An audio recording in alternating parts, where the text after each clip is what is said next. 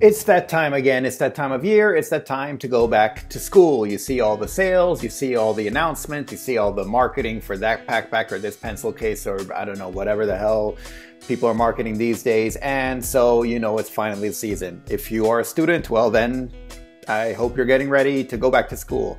If you're not a student, well then soon there'll be a lot fewer kids milling about. So who cares, right? This is a channel dealing with freelance translators, with freelancers, and what does that have to do with going back to school? Well, nothing, you might think, but there's actually quite a bit of overlap here. And so actually going back to school, or the season of going back to school, and when people go back to school, can be a great opportunity for freelancers and freelance translators more specifically.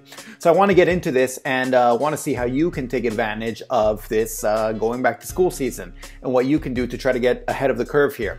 First of all, if you're a student, obviously there are a lot of things going on, but there are definitely ways that you can take advantage of this as well. I will get to you a bit later. First of all, though, I'm going to deal with the non-students, people who have nothing to do with school, who are out of school. Maybe you've been out of school for a long time, and so you couldn't care less that people are going back to school. You know, the only thing is there'll be fewer kids out in the parks. It's still something you should pay attention to because there's quite a bit that you can do. First of all, when I talk about schools, by the way, I'm talking mostly about universities, but these can be all types of schools. They can be vocational schools. They can also be high schools, depending on, you know, prep schools or this, that, and the other. By and large, I will be talking about universities though.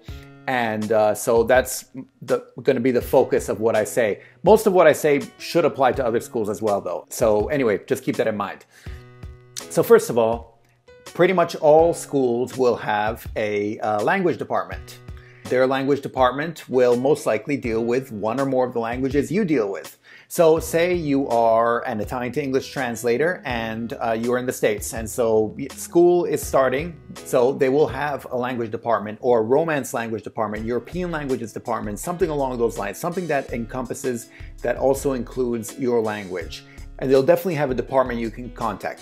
So what you should do is look up this department and look up how to contact them. An email address or phone number, or you know, someone you can meet face to face, whatever you feel most comfortable with, some way to get in touch with them. Find this language. If they have more, if they have an Italian language department and a European languages department and a Romance language, whatever, contact all of them. Very often it'll be the same person dealing with all of this, you know, so find the person you need to contact for these. So get their contact details and set it aside. Just a second though, I want to tell you someone else to contact first before I get into all the stuff to tell them and why you should contact them. The other thing is language clubs. Usually most campuses have language clubs, including whatever language you're dealing with. Again, it'll be some European languages, it'll be the European Association of whatever university or the Italian club of whatever university or this, that, and the other. Find out which of these clubs, find all of them that can pertain to what you're doing. Once again, they'll all have someone to contact. Sometimes you're going to have to wait for school to kind of get started before you can get the contact details because they'll have the information from last year or something like that. But usually whoever was in charge last year keeps being in charge this year until they get things going. So there'll usually be someone to contact and you can find that information. If they don't have the contact information, you can contact student activities or whatever equivalent there might be, and they'll give you the contact information. Okay, so now you've got in touch with the language departments, and now you've got in touch with the language clubs. However, there's one other group that I want you to get in touch with, and that's the international students, the International Students Department or the International Students Club Association, something along those lines. Usually there'll be something official and something maybe a bit less official.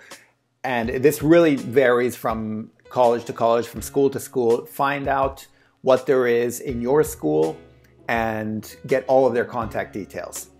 So you want to get the contact details of the person to contact for all of these departments or associations or clubs. The reason I say to get all the contact details ahead of time is that a lot of times there's overlap. So the same person will be in charge of multiple associations or clubs, or the head of the language department will also head up the Italian club or something along those lines. So get all their contact information ahead of time, and then is when you can contact them. Once you have all of these, the language departments, that pertain to you, the language clubs, the international associations, the international student organizations, whatever they might be. Once you have all of these contact details, then you can finally get in touch with them. And what you do when you get in touch with them is that you offer your services. A lot of times these clubs will find themselves needing to translate. They will have to translate certificates, driver's licenses, passports. They'll have old report cards from other countries that need translating, and so on and so forth. A lot of documentation, a lot of correspondence, and all that types of stuff needs to be translated. And so you can contact them, and very often they'll be very happy about this. Why will they be happy? Well, there are a couple reasons. First of all, I mean, because you're thinking, okay, these are international organizations, the organizations that deal with my language, so obviously they have people who speak that same language, so why would they want me? First of all, because someone who's bilingual is not a translator. Don't forget that. Just because you're bilingual does not mean you're a translator at all. And so you, as a translator, introducing yourself as a translator, you can state that and say, look, I can give you something more official rather than someone just writing what they think sounds right, a student no less writing what they think sounds right, and then you risk it being wrong and something that you can't use, and even worse, can get in trouble for because it's not the right legalese or not the right terminology to use for, say, a passport translation, a driver's license translation, etc. So you can offer your services in this sense. Also, you can, and this very much depends on where you are, a lot of times these translations need to be notarized. If you're in the States, this is great because actually notarization, when it's needed for schools, almost always just means the notary needs to notarize your signature when you say, I promise that I have translated this. They obviously can't check the translation itself because the notary doesn't speak that particular language, but the only thing they need notarized is your signature of it. So you can meet the notary, it's usually $5, $10, something like that, and you meet the notary, and then you just show your ID and you say, I translated this document from Italian into English, and they put their stamp, and so that at that point it's been notarized.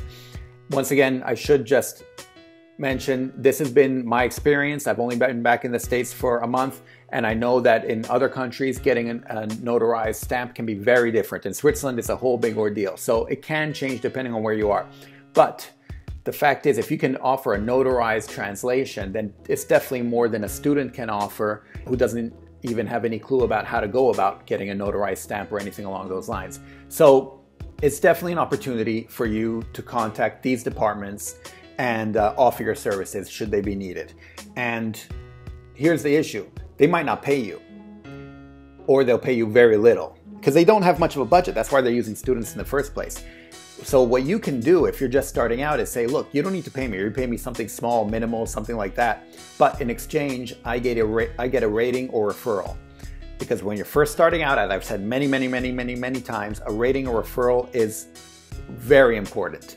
This rating or referral can be something that you have in writing on your profile, on your resume, or if you have a profile on pros.com, upwork.com, Translators Cafe, any one of those websites, then you can ask them to write down a rating there. If you're offering them free translations, they should be happy to do that. You can tell them, look, it's a very easy thing for you to do, and it really helps me out, and I'll give you free or cheap translations in exchange. And so it's a win-win for everyone. So yeah, that's why this is actually a very good opportunity. School getting started again, it's a whole new market that you can access and that you can help out.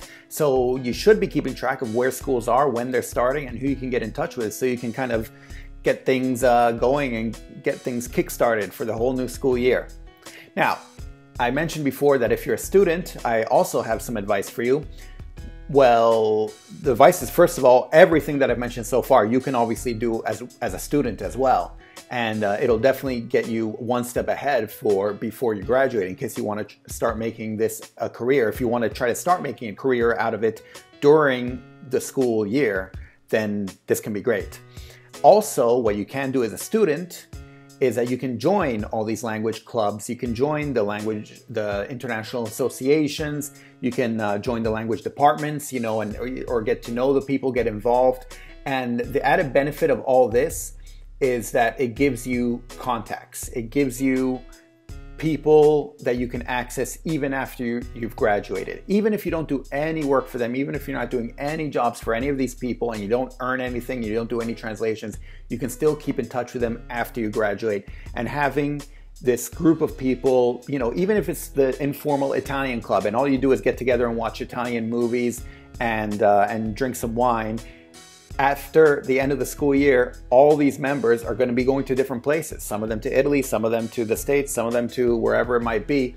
And chances are they're going to be dealing with something international between the different languages. And at that point in time, if they know you and they know that you are in translation and you're a translator, then it can definitely be very helpful. So you should be joining as many of these clubs and whatnot as you can, because you never know what's going to help in the future.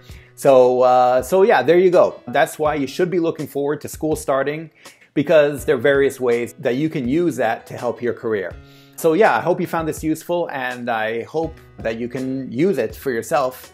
If you did find it useful, please click thumbs up, because that always helps, and don't forget to click the subscribe button. And if you want to know when new videos are coming out, so you don't have to always check for, you know, try to memorize what day the video comes out, you can just click on that bell next to the subscribe button, and then you'll get a notification every time there's a new video, and so you don't have to keep track of it yourself, and you'll be notified. So that's pretty much it. I'll see you next time. Thanks. Bye.